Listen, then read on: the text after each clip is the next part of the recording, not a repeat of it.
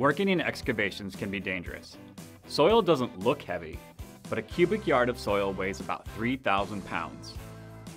That is roughly the weight of a sedan. It does not take a large collapse to trap a worker under a deadly mound of soil. Excavations deeper than 5 feet, not in stable rock, require protective systems. The employer will select a protective system that's appropriate for the soil type and the work conditions. Is the excavation less than 5 feet deep?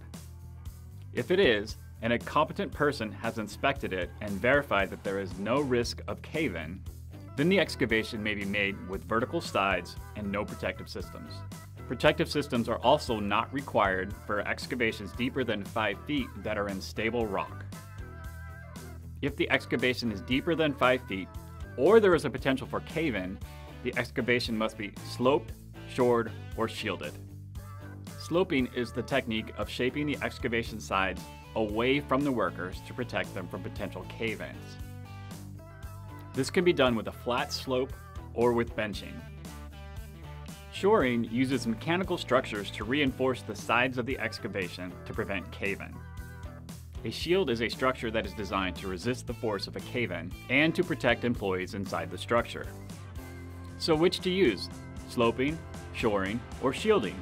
It really depends on the conditions of your work site. Sloping is often seen as the easiest and safest option. However, sloping requires a large area around the excavation. If you are laying two 8-foot segments of pipe at about 6 feet deep, you will need to remove about 255 cubic yards of soil to slope it properly. Using 2 trench shields, you would have to remove about 79 cubic yards of soil. So you can potentially save a lot of time with shoring or shielding. It also reduces the time and expense of backfill and restoration.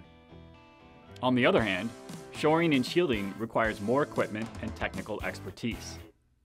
The competent person will determine the appropriate method.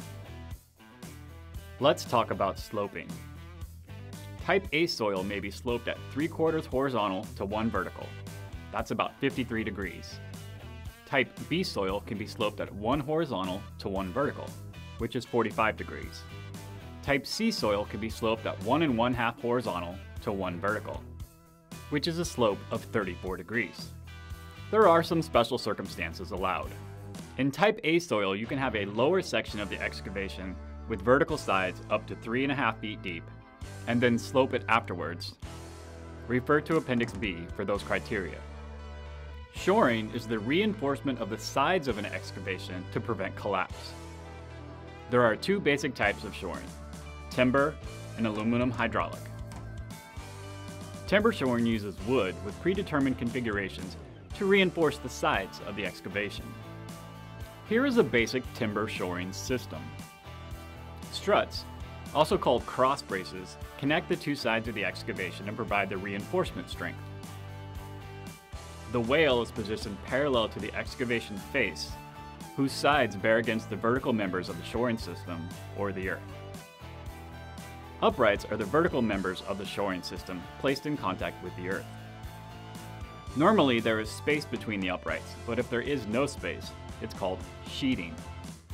Appendix C covers timber shoring configurations, which vary by soil type. Let's say that we are doing work in a trench that is 8 feet deep and 9 feet wide. It is in Type B soil. Let's check the chart in Appendix C. For cross braces, we have the option of placing them from 6 to 10 feet apart.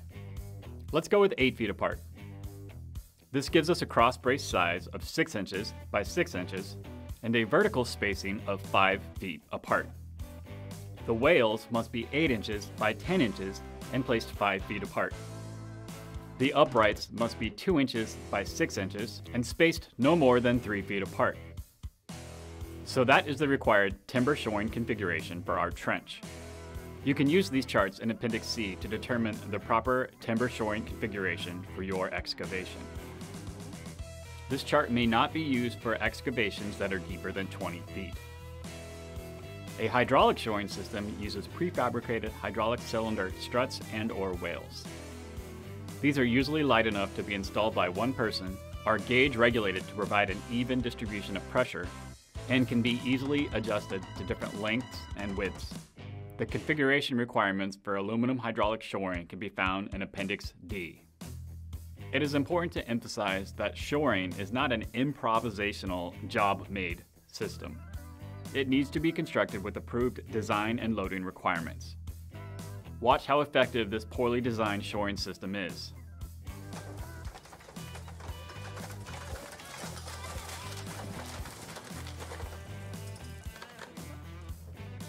Can you imagine if someone was in there? A shield is a structure that is designed to withstand the forces of a cave-in. Shields can be permanent structures or be portable and designed to move along as the work progresses. They are usually referred to as trench boxes or trench shields. They must be installed in a manner which prevents movement of the shield. Employees must always work inside the shield and be protected from cave-ins while entering or exiting. Now you may be wondering, aren't there more protective system options? What about those new pneumatic shoring systems? How about trench boxes? This is where the registered professional engineer comes in. If the employer has written tabulated data on site that is created by a registered professional engineer, sloping, shoring, or shielding systems can be used that comply with that data. Also have a registered professional engineer custom design a system for you. And remember, any excavation deeper than 20 feet requires an engineered designed protective system. Trenches deeper than 4 feet require a fixed means of egress, like a ladder. The ladders must be spaced so that the worker does not have to travel more than 25 feet to access it. Workers in shields may not leave the shield to access the ladder. And here's why.